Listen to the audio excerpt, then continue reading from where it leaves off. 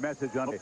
You know, sometimes football coaches think like movie studio honchos. When in doubt, stick with the tried and true, the proven formula, because sequels do sell. Just look at this year. You got Men in Black 2, Spy Kids 2, Goldmember, Star Wars.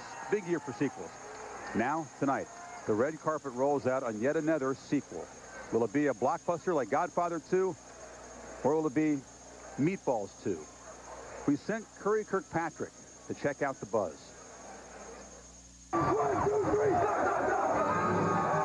In the year 2001, Oregon Football Productions gave you Quack, the biggest action film of the year. Quack, starring Joe Harrington on a New York billboard, broke all sorts of hype and hip records last year. It was an attempt to get attention to the program, and I think it worked. This fall, get your feet wet again as Mighty Duck University Films present Quack Back. Now comes a sequel starring a brand new action hero, Keenan Howry, gazing down on New York's Great White Way. Keenan Howry, receiver duck. Do you feel like you're a star already? I mean, I don't know if it's one of being a star, you know, being starstruck or whatever. I'm just real, you know, happy to be there. Did the guys rag you at all about it? Oh, definitely. They started calling me big time. And when I got back, there were a whole bunch of notes on my locker. I had my name on a list for football stuff, and they crossed out a comment that was right next to it and wrote, "We were back." In a supporting role, Jason Fife, QB Duck. We're back. Every chance we get, you know. Hey, we're back. Makes a good play. Hey, we're back. All right. Let's get on it. What about Quack Back? That's the sequel. I don't really want to call it a sequel because, yeah, sequels really haven't been known to be very successful. It is kind of a new identity, you know. I look at it more as a different kind of genre, really, than last year. Directed by Mike Bellotti. Is that something that people would like? So you think they'd go see this sequel? Absolutely. I think they should. I think the Quack Attack is back, and they should see it in person. But will Quack Back, the sequel, be as successful as Quack, the original? Nobody knows. That's why we went straight to our sneak previewers. There are sequels and there are sequels. If you like Quack, you're gonna love Quack Back. 2 thumbs up for Quack Back. Oregon football hasn't skipped a beat with the new flick Quack Back.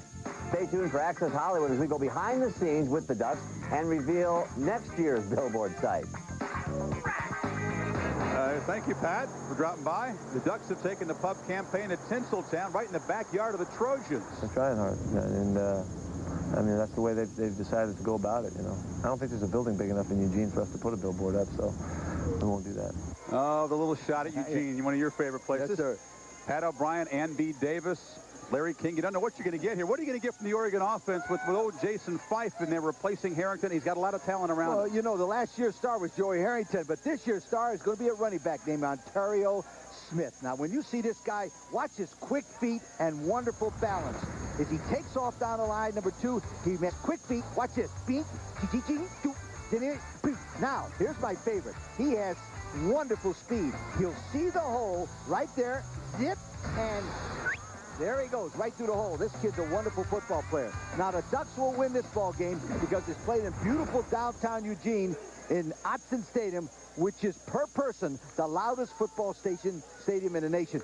Autzen Stadium is a wonderful place. I'm going with the Ducks. Yeah, and they've added to it. You know, people are concerned about Joey Harrington in this offense this year. Without him, relax. In the last 6 years, that goes back before Joey Harrington, they've averaged 36 points. They get it done. It's the system. I'm predicting right now that Jason Fife will have a heck of a year, and the Oregon Ducks are going to win the Pac-10.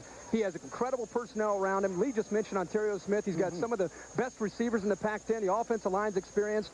Oregon's going to win the Pac-10, and Jason Fife's going to have a heck of a year. I know you guys liked Oregon before, but the news out of Mississippi State, Kevin Fant, their starting quarterback, suspended for this ball game as they look into whether or not he received an illegal benefit back in April, a set of tires from a booster, so he's not going to play. That's critical. The first college snap ever for redshirt freshman quarterback Kyle York at Autzen. Tough place. It's going to be a tough night for the Bulldogs unless he really shows